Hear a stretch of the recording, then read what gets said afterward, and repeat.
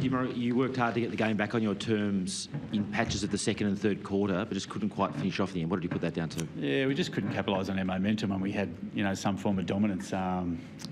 Specifically during the third, 1 goal 5 with some gettable shots on goal, and couldn't quite put the scoreboard pressure that we wanted on. And then, Sydney in the last capitalised. They played a good style of game, and we tried to roll the dice with a few things, and the scoreboard probably blew out in the end. But we've just got to get better at, first and foremost, our smarts and just our ball execution inside 50. And I thought our discipline was incredibly poor tonight. A couple of instances we just look at and go, it's ridiculous what we're doing. So we'll chat to the boys about that. Have you already?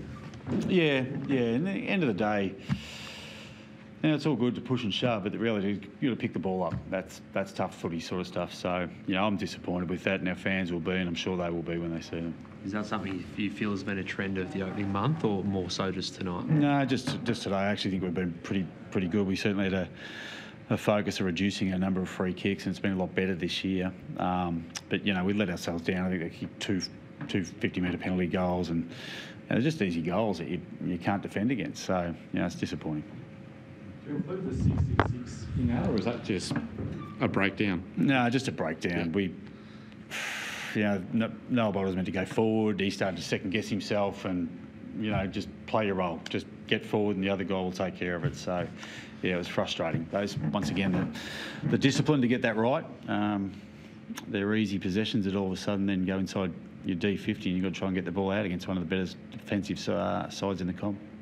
Do you think the fact that there's so many new faces and just some of the senior players are potentially trying to do too much in that regard? Yeah, a little bit. We did speak about that, and it looks a little bit disjointed at the moment, and because we've got four changes and all those sort of things, it does. But the side that we played were a little bit the same. They just had a superstar and Papley stand up and kick 6 goals, which is the difference.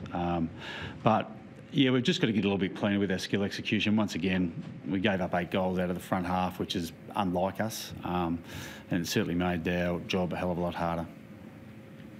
What about last week too, Damien, where you get on such a powerful roll and then, put yourself in a winning position almost, and then get done? Is glass half full or empty? Yeah, it's a little bit of both. I would have thought after last week, yeah, but then this week it's frustrating. We're just not executing our offence well enough. We're missing kicks that we should kick. There's a couple of plays today. If we just had to kick the ball to grass, we'd probably score 2 goals.